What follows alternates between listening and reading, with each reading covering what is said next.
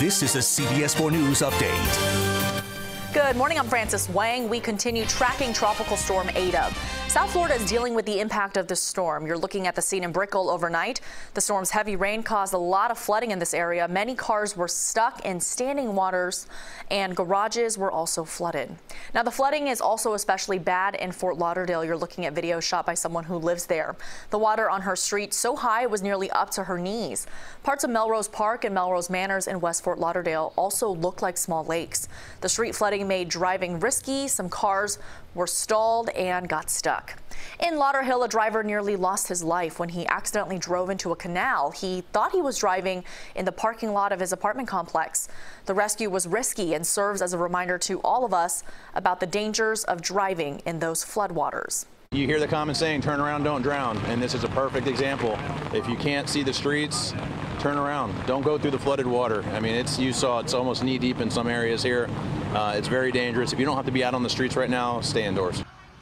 There was also a number of crashes. One driver spun out and his car overturned on State Road 7 in Plantation.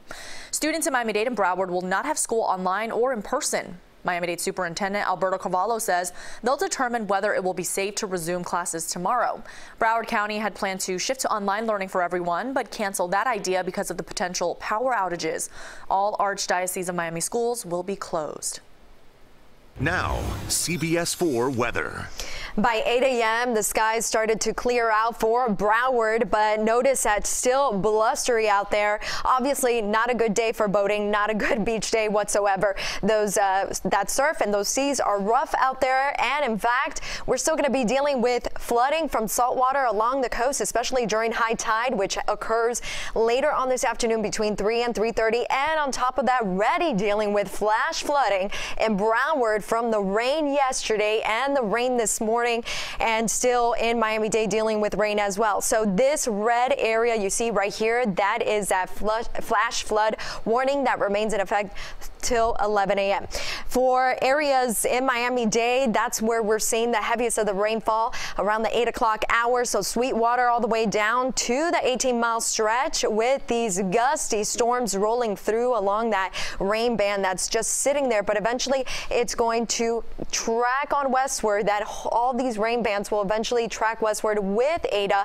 Ada, as of 7 a.m., moving west at 13 miles per hour, but still a strong tropical storm. So this yellow, this highlighted yellow, excuse me, those are tropical storm conditions which do remain for much of South Florida throughout at least this morning, but winds will start to drop by later this afternoon through this evening as well. In the meantime, Ada will be moving more down towards the southwest, hitting somewhere southeastern Gulf of Mexico, and then making a turn towards the north as a Category 1 hurricane by tomorrow morning. And then throughout the week, all eyes on Ada. It is making aim towards the west coast of Florida, and so it's another hit for Florida later on in the week. Here's a look at those wind speeds this morning, topping 30 miles per hour and gusting up to 40 miles per hour. So still tropical storm conditions out there, and that's going to last at least through midday. Of course, flood risk continues. And here's a look at that 7-day forecast. So when are the winds going to drop? Well, especially by tomorrow morning, but still on the breezy, gusty side. We'll still deal with passing showers and storms as we'll stay under a moisture tail through the end of the week. Jennifer, thank you. That's our news update for now. You can always find us on CBSMiami.com and CBS 4 News at 5, 6, and 7 for all of today's important headlines.